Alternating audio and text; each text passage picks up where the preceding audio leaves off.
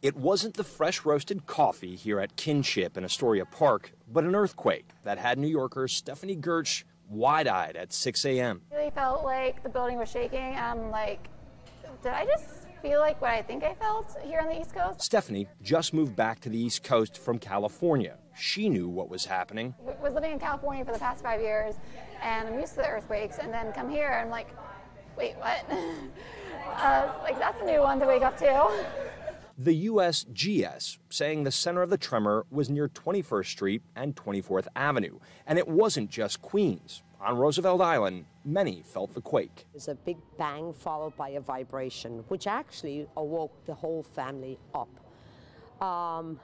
It felt like the building shook. It was very sudden. I was sound asleep and suddenly my bed shook. Scores of first responders rushed to check out what was first reported as explosions on Main Street here on Roosevelt Island. It was like a big boom, and then the room shook, and I thought it was an earthquake. It's a boom, just boom, yeah. And did it wake you up, or were you already up? Woke up my wife, it freaked her out. So USGS confirmed that there was a magnitude 1.7 earthquake about 3 miles underground in Astoria this morning. So I pulled up the data that we had and looked at it, and sure enough, we recorded an event. The quake comes on the heels of a massive earthquake in Japan. Dr. Stephen Holler says the two events are not related. I believe that was a 7.5.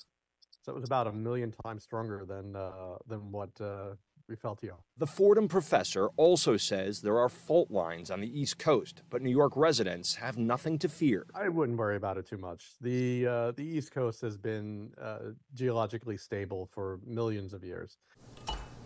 Back here at Kinship Coffee Roasters in Astoria Park, I think Chris is making that right now so I can work on. They're just thankful today's quake didn't put their store through the grinder.